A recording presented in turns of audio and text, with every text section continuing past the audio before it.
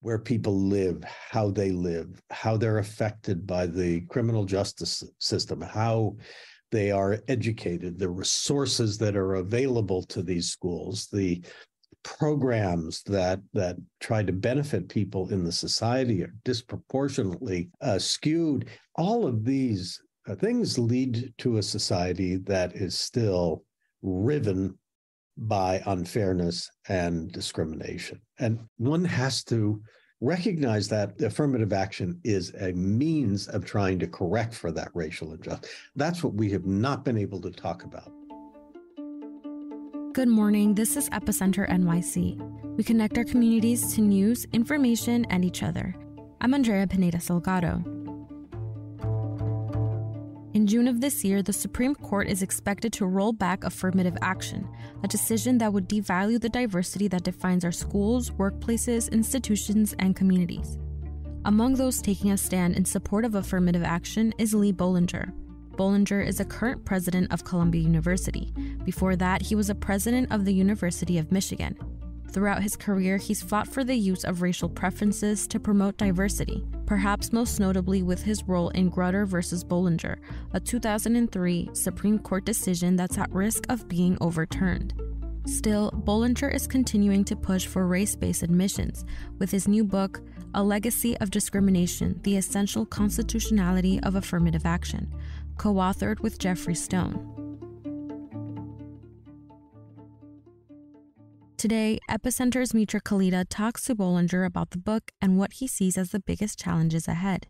I want to congratulate you. I also want to acknowledge that the book comes as you're leaving your role at Columbia. And so I might come back to kind of some broader career lessons, but if we could focus on the need for a book like this at a time like this, I wonder if we kind of start with the big, and then I have some specific questions about how you framed this as a case, if you will.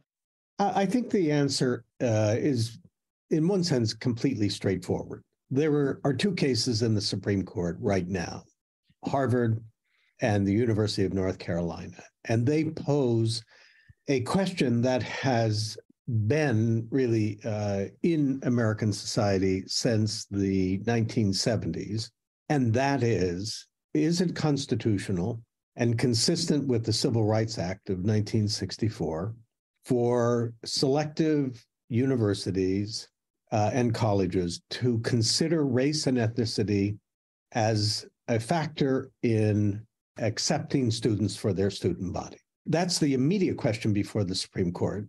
It is also the case that it looks like the Supreme Court will either answer no to that, or that it continues to be constitutional, but the demands on universities to prove that this satisfies the court, that it will be so burdensome on colleges that the effective answer will be no. And if that is the outcome, it will reverse a half century of efforts by higher education to try to become more diverse, and it will have profound effects on the society broadly, in law, in journalism, in business, in the military, because the affirmative action in higher education for the past 50 years has been enormously successful in helping to integrate this society. So there's a question before the Supreme Court.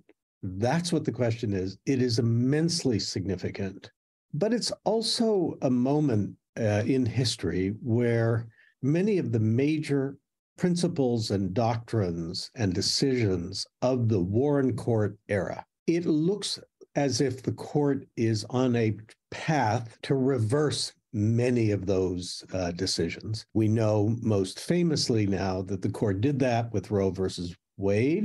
So this case seems to be the one before us on affirmative action, one of several where constitutional law, as created a half century ago by the Supreme Court, is about to be reversed. So there's a second layer of importance. I think the third layer of importance is that the United States is struggling to understand what it means to live in a society that is fair and equal and free of invidious discrimination against groups of people.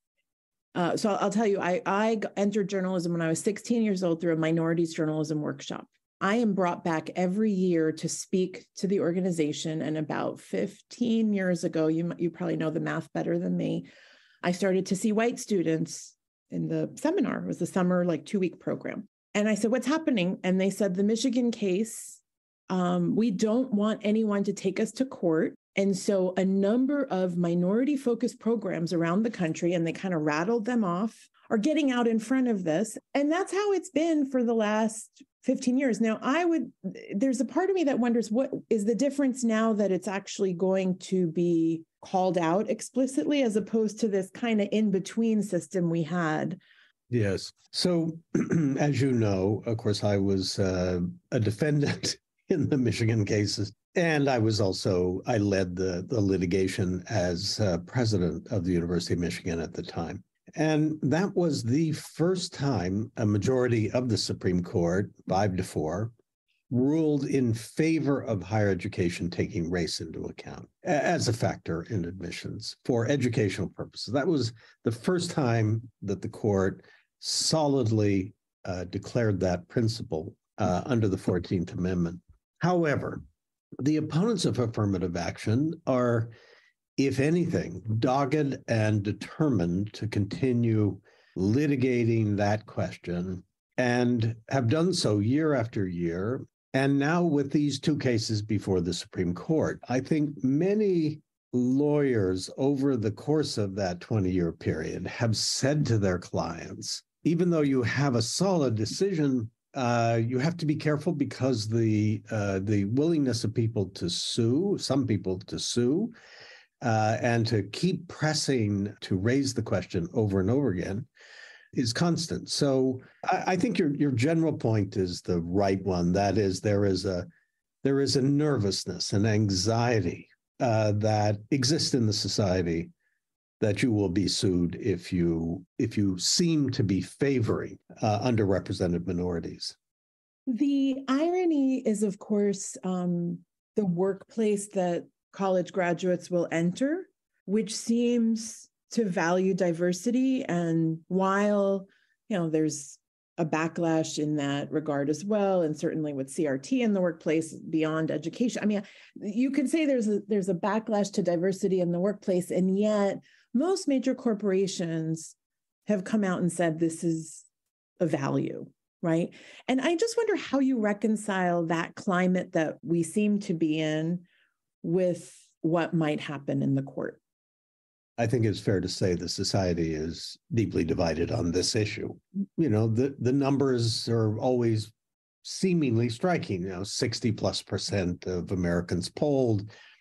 Do you think it's fair to take race or ethnicity into account? The answer is overwhelmingly no. So my view is always, I don't think you can think about this problem through polls because it is a very complex matter. You can only illuminate it through conversation and discussion, going back to the civil rights era, back to slavery, back to Jim Crow laws, onto the present and the current forms of discrimination. I mean, it's only by steeping yourself in that kind of discussion can you then really say what's your view about racial and ethnic diversity. However, it is the case that various states, 9 in particular, have outlawed, banned affirmative action within their states. It is the case that that activist groups are constantly suing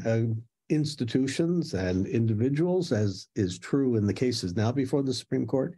It is absolutely true that there is vigorous opposition to affirmative action, and vocal and put in terms that are somewhat frightening, frankly. So there is a deep controversy there. There's no question about it. And I just wanted to get to some aspects of the book. You rely on Brown versus Board of Ed quite a bit. It's so clear the role of education and its ability to change the fortunes of families. I have a 2-part question on that. One, do you feel like there's a lot of pressure on education to solve society's ills. The second piece is on Brown versus Board of Ed itself. Is there a universe where the Supreme Court outlawing affirmative action threatens Brown versus Board of Education and what I thought, regard as somewhat sacred in this country, that separate is not equal?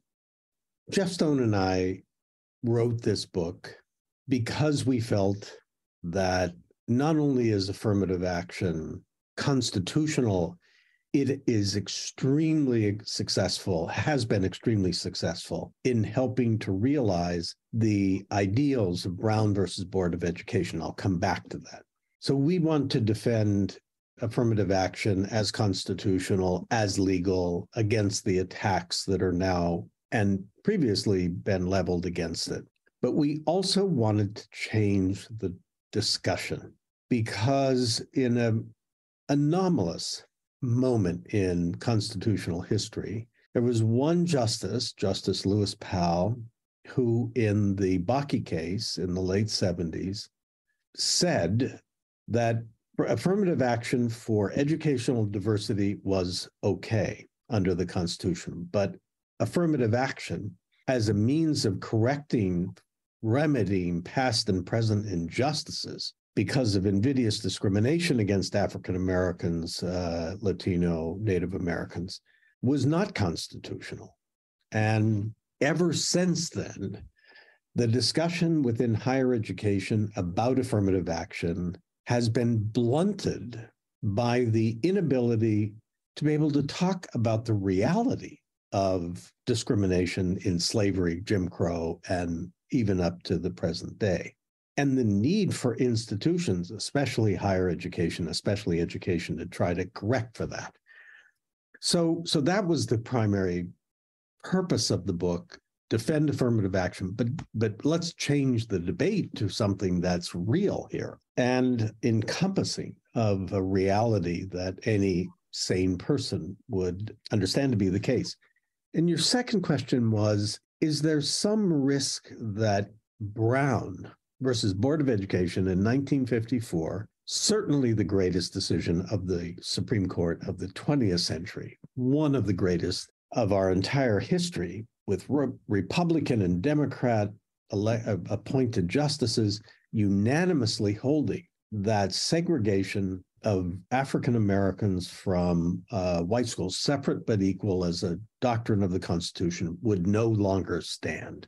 We are still in a world in which there is still massive segregation in K through 12, public schooling all across the United States. In many areas, as severe and disabling to young students as it was in 1960 or even 1950. It's a reason why affirmative action is still necessary in higher education, but it's also a reason why the ideals of Brown should be reinvigorated and brought to bear on the public school system, on the housing system, on the criminal law system, and so on. So what I would say that's important to know is that Brown was a great decision. It reoriented American society towards our ideals of fair and equal citizenry. But we have not come close. We have improved, but we have not come close to meeting those ideals. And in fundamental ways, where people live, how they're affected by the criminal justice system, how they are educated, the resources that are available to these schools, the programs that try to benefit people in the society are disproportionately skewed. All of these things lead to a society that is still riven by unfairness and discrimination. And one has to recognize that affirmative action is a means of trying to correct for that racial injustice. That's what we have not been able to talk about. And that's why this gets to my next question about, you said we should not be apologetic for this. And yet there is an undercurrent of, I just got one kid into college last year, so I was on a million lists. And it's very common for families to say, oh, my white kid has no chance at insert whatever. Or in the workplace, I'm a white guy, I have no chance at XYZ. I just wonder how you reconcile we should not apologize. And yet this language that's almost, it's kind of like after the fact, like we know what the outcome's going to be, and yet it's so insulting in the process. So how do you reconcile that? Well, I think one of the ways in which people who oppose affirmative action have tried to build opposition is by making whites feel as if they are giving up opportunities for others who don't deserve it. And one of the things about the civil rights movement was the opposing perspective, which is to say, you believe that people should have equal opportunities to succeed in the society. If you believe that, and I think almost everybody or most people do, then you have to look at what is happening to particular groups who are faced with a completely unequal playing field in which to compete. And so institutions, the society, et cetera, need to take actions to correct for that so that real opportunity, equal opportunity can be available. My last question is just as you're leaving Columbia, so you announced that you're stepping down in June of this year. Affirmative action is such a part of your legacy. It's literally its own section on Wikipedia. It'll forever be a part of your legacy. So I just wanted you to reflect on that. And, for the last few years, I think even people who have been working within issues of diversity, equity, and inclusion have felt a difference. And as you're going out, we're talking about the Supreme Court potentially reversing your legacy. And so I just want you to reflect on that a little bit. Yes. So there is a sort of a bracketing. I mean, I came in as president of the University of Michigan, 1997. Immediately, the university was sued over affirmative action. I knew the case would probably make it to the Supreme Court. It was critical to defend it. And then I come to Columbia, and the court comes down shortly after that with the major decision holding affirmative action constitutional. And now I'm ending my career as a university president some 26 years later with the prospect that it will be severely cut back or possibly even overruled. And it's stunning, and I think it tells you that you can't count on anything. You just cannot assume that the world will get better and better, your society will get better and better. It requires constant effort. This is an ongoing battle, an ongoing effort, and you really can't take it for granted that it will work out. While the ongoing debate over affirmative action will be waged primarily in the courts, there are still ways we can act. First, we need to continue to remember that Black Americans especially endured a shameful legacy of discrimination that denied equal opportunity for centuries. It's a legacy that hasn't been undone. Second, we need to increase access. As Bollinger says, we must make room in the classroom and at the conference table for non-traditional voices, for people who have been historically denied access. Our leading institutions will only become more relevant, vibrant, and resilient.